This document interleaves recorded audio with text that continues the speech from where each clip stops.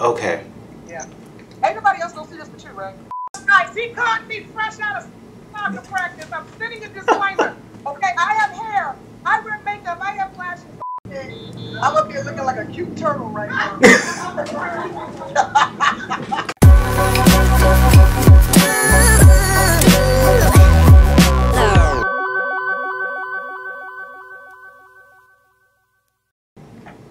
Okay, is that a little bit better? That works for me. As long as you feel comfortable, I'm good. You look amazing always. Oh, bless your heart, honey. I done snatched up all this makeup for this. You're trying to find a good angle to light. Oh yes. Okay. Yes. Hey. Hey, how's your day going today? It's gone good. Long as hell. I've been up since 5:30 this morning. And been on mommy mode and taking the dogs to the vet and running errands and just left soccer practice. But I'm showered and I feel good and I smell like lemon. So I'm okay. Amen. There you go. How you doing today, baby? I'm doing well. I'm so much better now that I'm talking to you. Honestly, like I'm such a fan, Miss Coco. Oh, thank you, baby. I love your work. I just want to hop right into it because I've done my research and I, for the life of me, cannot find the answer to this question. Because you were born Farrah Brown. How did you get the name Coco? When I first started doing comedy in Maryland, a comic named James Bean, I don't even think he's doing comedy anymore. Last time I heard he was a professor at UNLV. But he had seen me perform. You know, and I just started, but I had a lot of energy. So he came up to me and he said one night after a set, he said, I like your name, it's pretty and all, but you need a stage name. And I'm like, huh? He said, you need a name that pops at you. And I'm like, okay, you know, whatever. He said, next time I see you, I'm going to have a name. And I said, okay. And like a week or so later, I saw him and he handed me a napkin. And inside the napkin was the name Coco Brown. Oh, I love that. And that's how the name started. Yes. Sometimes I wish I had kept my real name. Because now you got Coco Brown the porn star and Coco Brown the poet, and Coco Brown the actress. I'm like, God. I'm not gonna lie, Coco Brown was my stripper name back in the day, so it's just... Well, I mean, you know, it's yeah. like, I realize with the general names, I'm like, when Farrah is so distinct, I'm like, oh, I should have kept my name. Yeah, but it's memorable though, so there you go. But what I love about your comedy, and what I know that you say a lot, is that comedy comes from a place of pain sometimes. A lot of comedians say that, which is why I, love seeing how you guys turn some of the darkest things in life and bring laughter to it. What are some of the most painfully defining moments for you that has shaped your comedy? You know, when I first started, I'm not going to say I was cookie cutter, but when I first started, I wasn't doing their material. Let me just put that out there real quick. But I emulated a lot of the women that I admired. So I was constantly being told, oh, you remind me of Monique. Oh, you remind me of Simone. Oh, you remind me of Adele Kendrick. Oh, and I didn't like that because I was like, well, I'm trying to be me. It took me going through some stuff for me to find my own voice. And I would say the biggest catalyst for me was my divorce. Because, I waited later on in life to get married. I wanted to have 4 kids. I had this whole thing planned out. And my divorce was devastating, to say the least, because I just didn't have a relationship break up. I found out my marriage wasn't even legal. My ex-husband was still married to another woman in another state. Yeah, so 3 years in and a baby, and I find out I'm married to a business. The nerve. Right. And mind you, social media, had I love my man, and I love my marriage, and then to have it all crumble and just the humiliation, I had to find a way to make that funny. I had to. Because the humiliation alone, the embarrassment alone killed me. Because, I didn't brag when I bragged. You know what I'm saying? Because I had found this man, I thought he was my knight in shining armor, and I was so in love with him or whatever. And then to come and find out it was all a lie. It was all a lie. Like he, I don't know if he had an ulterior motive because I've yet to get a straight answer out of him. But it's one of those things that I don't know why he did it, why he felt the need to do it. And then, to add insult to injury, after the relationship was over, and I was respectful enough not to put him on blast. You know, he was in the street saying he left me because I cheated on him. And that was, and our son wasn't his kid and all kinds of crap. And I'm just like I said, that period of my comedy career, when I was going through that, defined who I am right now. Because I feel like if I can go through that kind of heartbreak and embarrassment, humiliation, devastation, and come out victorious, where now I have bits that people are quoting back to me about that situation, and I don't hear anymore, you remind me of Monique, you remind me of some more. Now it's other comics being told, you remind me of Coco Brown. Yes. You know what I'm saying? So as much as I hated to go through it, I'm glad I did, because I found my voice.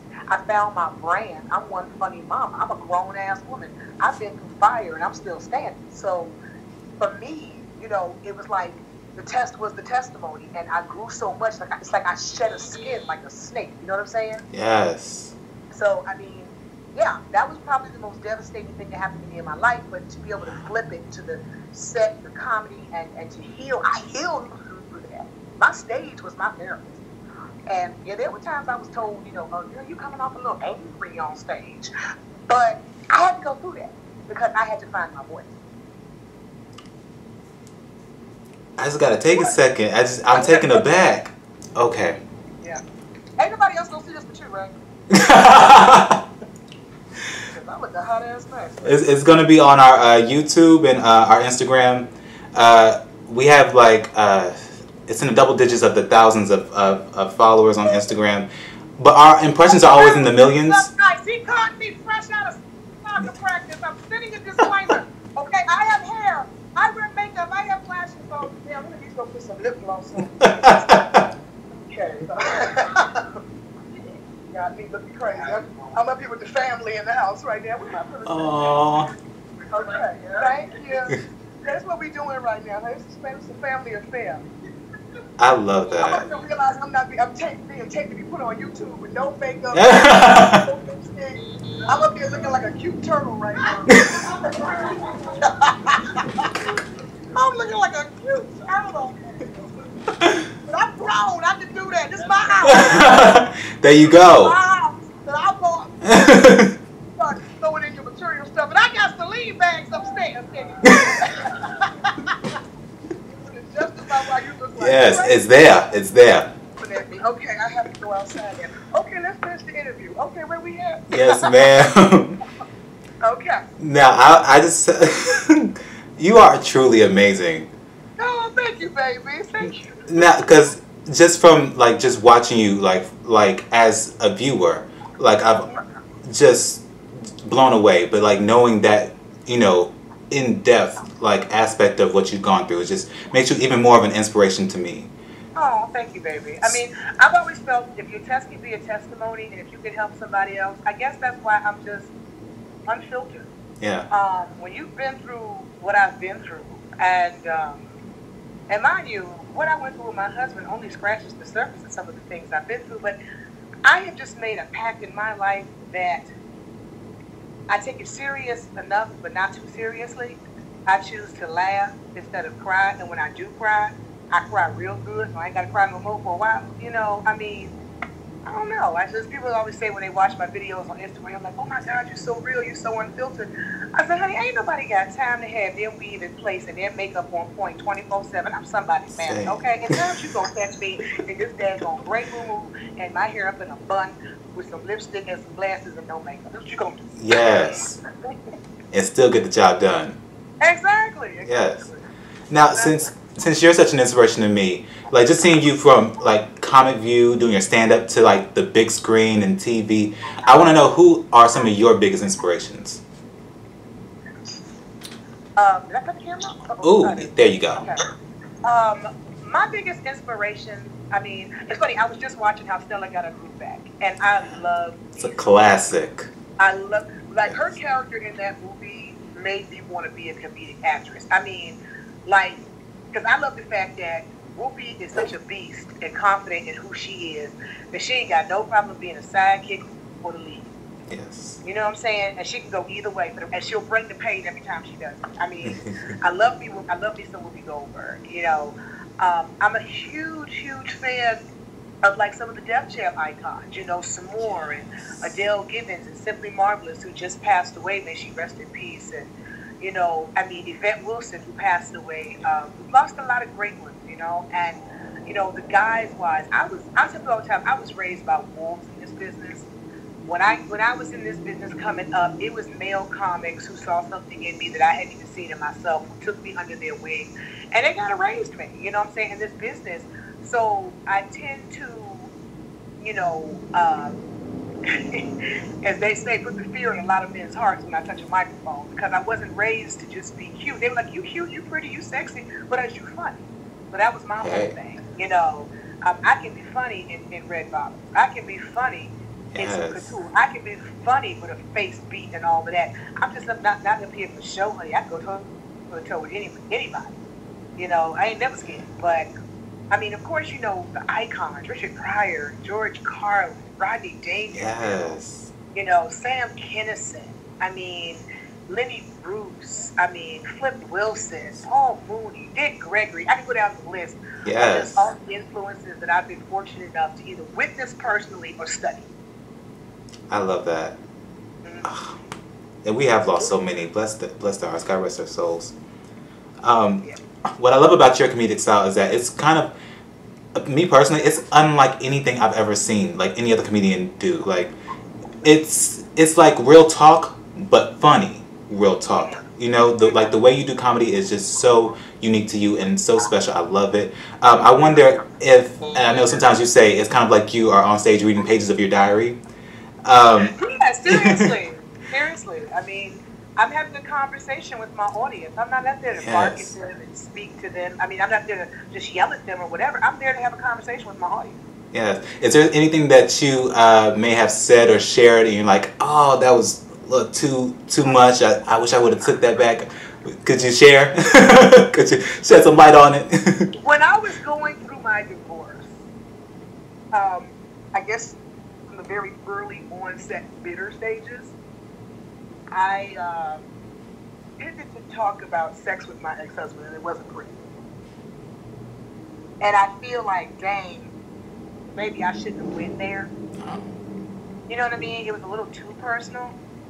Because, I mean, in the end, they're looking at me like, well, you the dumb heifer that kept laying down with him and had a baby. Even though it was funny. Yeah. You know, but, and then, like, you know, there are jokes that I used to do about my marriage ending, and I went through a phase of bashing my ex-husband. I would be lying if I said I didn't.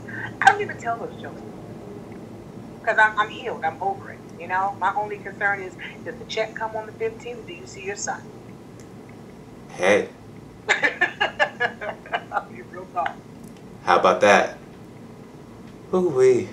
Okay, so back to you. Enough of that. He who shall not be named. One joke I did back in the day where I swallowed the microphone, but that was terrible. What? Okay.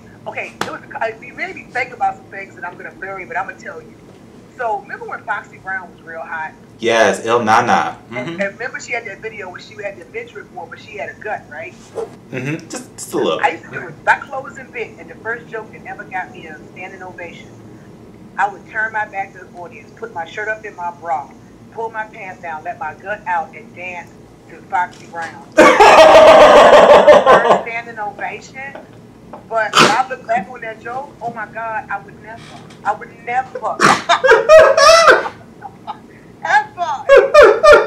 to anyone again. I said, oh my God, what the hell was I thinking? Everybody, thank God back then all people had was 2 pages. But yeah, that was one joke. I was like, what the hell was I thinking? Oh man, I wish YouTube. But it did give me my first standing ovation. I wish YouTube had that clip somewhere. Oh gosh. Nobody had headphones except rich people, but they had no cameras on. Yep. Oh man. Okay, I'm imagining it, and that's all I need. I'm good. Yeah. So from then to now, you've gone through so much and have just conquered so much. I hear that you are now working on an autobiography and a one-woman show titled Confessions of a Suicidal Diva. Now, what's so funny? That show ended up getting turned into my autobiography. Ah, So instead of me doing the one woman show right now, I'm writing the book. I love And it's that. basically a journey through how a little girl from Newport News, Virginia, that was a debutante in Cotillions, ended up being Coca Brown, the comedian. And, Yes. you know, and how I was supposed to be this little dainty little lady, and now I'm on stage saying some really crazy crap. But it's also all the things in between of how I got here and how I've survived the hate, I've survived the heartbreak, I've survived things that, you know, I'm going to reveal in this book that people are going to be like, whoa, you know. Yes. But it's about you can overcome it if you just make one choice, and that's the choice to overcome I love that's a word. it. Shabbat. Yes. Hallelujah. Let them use you, baby. Let them use Woo. you. And you just answered my next question because I was going to ask what that process has been like. Also, how did that title even come about? What inspired that specifically? Like that's a very in-depth title. Well, um, it's funny but not funny, but it's Yeah. funny. Well, a few years back, few years back, when I first moved to LA, I had hit a rough patch where I just questioned everything about my life, every choice I made, what was I doing, like, just really was just lost. And I decided I was going to take my own life. And I literally was like, I'm tired of fronting. I'm tired of wearing this mask. Like, I'm always together. I'm hurt. I'm lonely. I'm broken. Nobody really cares. All they care is if I'm funny. So I decided to end it. And I wrote a letter. And I took a bottle of pills and drank some wine and went to sleep. Woke up 16 hours later and was like, hold up. This is heaven. Like, my bedroom. And I was like, what the hell? I'm supposed to be dead. And I looked at the pills, and the pills had expired 2 years ago, 2 years prior. Funny but not funny, but something in me clicked at that moment that said, wait a minute. He didn't let me die. I'm supposed to be here for something. I didn't know what, but I said, I'm going to try to figure it out. And I just turned over a leaf. And the thing is, I've turned over so many leaves. I've had so many epiphanies and revelations.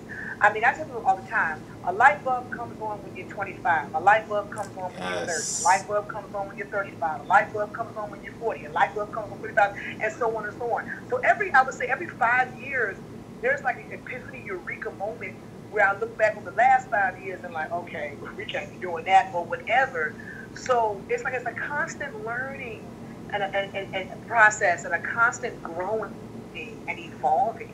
And I used to fight it because I didn't understand it, but now I just let it happen. It just is what it is. Like, I know I'm not even the same woman I was a year ago. And it's not about being fake or nothing like that. You evolve. Yes. Whoever stays the same for their entire life must be crazy as bat dookie. Because you constantly evolve. Things affect you differently. You grow. You let things go. You let people go. You invite people in. It's a constant evolution. That's your life until you die. Miss Coco Brown. You okay? My spirit is touched a little bit. I'll be all right. Yeah, we're good. I'm glad I can do that, baby. I'm just saying, you know. Yes. People, you know. Yes, I'm doing an interview. Thank you. My uncle's so funny. But I put the light on, give you a little light. But Oh, perfect.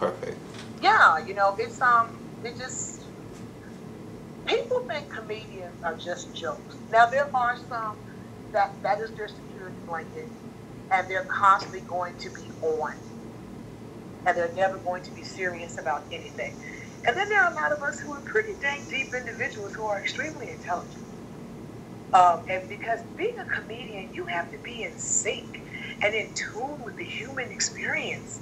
That's the only way your jokes are going to work. Yes. And if you're sitting up here faking it, the audience can tell. You know what I'm saying? Now, don't get me wrong. We are in a new era now where people want microwave comedy, that 1 minute Instagram stuff. Yes. But the true comedy lovers who want to be truly entertained and have a set of some substance, they still come out to the show. They do. The youngest may catch up, they may not. Who knows? That ain't my battle to fight, sweetie. I'm gonna be me. There you go. And keep on winning, too. I mean, really. So you've worked with some amazing people, Tasha Smith, Terry Crews, Connie Britton. Who would you say has had the biggest impact on you after working with them, and why?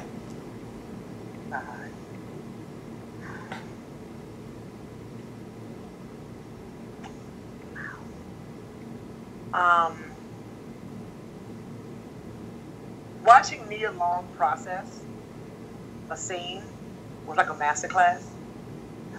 Working with Courtney B. Vance and Sterling K. Brown in People versus OJ, Yes. you can't pay for that type of freaking knowledge. Yes. And just watching the masterfulness of these people embodying these characters that you forgot that was Sterling K. Brown. You thought it was Christopher Dart. You forgot that wasn't Marsha, Clark. That was actually Sarah Paulson. You forgot that was John Travolta. And like you really thought, you really thought like when Courtney B. Vance was playing Johnny Cochran, like boom, like when I tell you, he was Johnny. He wasn't acting nothing. He was Johnny. So to be in the midst of that, and then to be able to work on 911, even though I have not worked on any scenes with Angela Bassett, I can't lie. I studied that woman like a hawk. Yes. There's 3 actresses I studied: Viola Davis, Angela Bassett, and Tina Lifford. I studied them. Yes.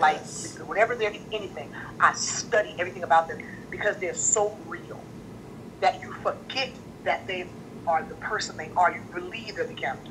So yeah, I mean, I've been blessed to be in the midst of greatness and watch it and learn from it. I love that. Sidebar real quick. Because I know one of your former co-stars, Terry Crews, he came out with his story of his unfortunate incident of sexual harassment. What was your reaction to that and your take on it? I thought he was so brave. I sent him a message. I actually sent him a message, and I was like, salute, brother, kudos, brother. The bravery and the courage that it took for you to speak out, bravo. Yes. I mean, because most men, let's be real, the men that normally do come out and say something are gay. Yeah. And it's a gay situation. But for a straight black man to admit that someone did something to him totally inappropriate in a sexual way that was of the same sex, bruh, that was bravery beyond bravery. Same. I mean, there's brothers out here that would touch this kid and you wouldn't be able to crack that out of them if you had 2 crowbars and bagel. You know what I'm saying? So Facts. I commended him so much for being that brave. That I really do admire him for that. That was really amazing. Yeah, seriously. Do you have any advice for up and coming comedians, especially ones who are facing similar roadblocks like sexism and racism? Especially being a black female comic. Put your big girls drawers on. I mean, put your big boy drawers on. I'm finding, which is really disturbing, I'm finding a lot of actors and TV personalities and somewhat comedians or just people in the entertainment business. I'm noticing there's a trend now to sell your soul to the lowest bidder. It used to be sell your soul to the highest bidder. But now people selling their souls for peanuts. Like, everybody want to be famous. Everybody want to be, they want that quick fame. They don't want to work for nothing. And the thing is, when you get that quick fame, you are putting yourself in a position that you will have to do anything and everything to keep it. Your soul is done. It belongs to them now. Because you've now put yourself in a position that you have no grounds to stand on to demand a damn thing. And I would tell anybody that wants to get in this business, keep your soul 3 stacks, keep your soul. Yes. Stop selling y'all souls for 5 minutes of fame, man. Guard your soul, man. Shoot, Instagram fame, 1 minute of fame. Shoot, not even 5 no more. I hate to hold you up because I know it's getting dark I'm there. just walking in here because my battery's getting ready to die. So I'm gonna go back up to my room where it's nicely dimly lit, so I can plug the phone in. But I'm still talking to you. Everybody's gonna see my humble abode as we move through the house. Yes. Just treat the people. Show them how you living. They're seeing Coca Brown's home. Yes. Yes. You know, a little foyer action. Yes. Okay. Come through. Okay, up the stairs. Yeah. Oh my God. Almost died on my son's soccer cleat. Okay. She caught it though. She caught it. Look at God. All right. Yeah. Okay. Let me plug this phone. I'm still talking, baby. Ask away. Okay, I just only have one more thing. It's sort of kind of a game, just just to end things on a light note, because you've been dropping gems like just throughout the whole interview. So I just want to lighten it up a little bit. I have this game I like to call In 5. So I'll list off different pop culture or current event topics, and you can give me your opinion on each topic. But the catch is, you have to give me your opinion in 5 words or less. 5 words or less. Okay. Yes. That's fine. Okay. Yes. First up, everyone's favorite rapper, Nicki Minaj. She's been going crazy with her Twitter and radio show where she's, kind of like going against the entire music industry and every other musical artist. What is your thoughts on that?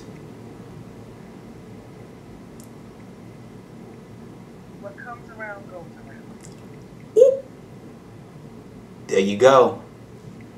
That was perfect. Okay. Michael Cohen and the Donald Trump saga.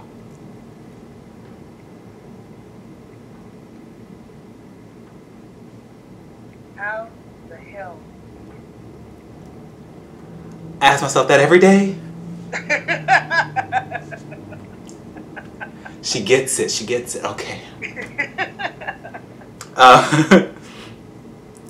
There's a local woman from Seymour, Indiana, who recently gave birth to a 16-pound baby. Like out her vagina? Uh-huh.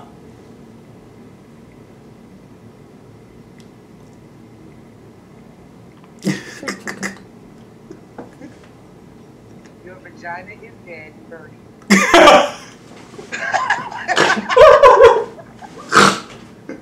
That's fine. Your vagina is dead, Birdie. R.I.P. Birdie. Yeah, Birdie. Take the head off. Ain't no recovery for no 16-pound baby coming out your vagina. That's a wallet now, baby. You might as well keep your keys and stuff. She'll never forget him at home. There you go. Okay. Oh, and last but not least, Madonna's tribute to Queen Aretha Franklin, who we sadly just lost. Let's see, 5 words or less. Mm-hmm. No more white women tributes. Ding ding. I like that one. That's my favorite actually. Yes. Say what? I said that's my favorite actually. No more. No more white women tributes. Sorry, all you white women, just sit the hell down. Let the sisters stand this here. Don't do it. I love that. Yes. Well, from Queen Aretha to Queen Coco, I'm so honored and just so thankful for your time. It's been like one of the best interviews I've thoroughly enjoyed. Really? I swear, seriously. This has been one of the best interviews. Your questions were on point. Thank you. Thank you for being such a professional and doing your research and just being amazing. Thank you. I missed the movie premiere tonight for you, and it was worth it. I'm gonna not cry. Like, don't cry, baby. It means a lot. That means the world. I mean it. Absolutely. Thank you so much, Miss Coco. I won't hold you up no longer. Thank you. You are. Where are you based out of? Where are you based out of? I'm in Orange County right now. Oh, Yeah. okay, so great time there. Okay. Yeah. But I can't tell you how much of it. Just please keep on. Just I know you will, but just it really just does something just to see you win. So keep on doing that. Keep on doing that. Just let me know where this is so I can repost it so I can post it. Okay. I definitely will. I definitely will. With no makeup. I need those filters on this. You look I'm telling you, you look amazing. Oh, thank you, baby. Thank you. All right. God bless you. Alrighty. You have an amazing night. You too, sweetie. Bye-bye. Bye.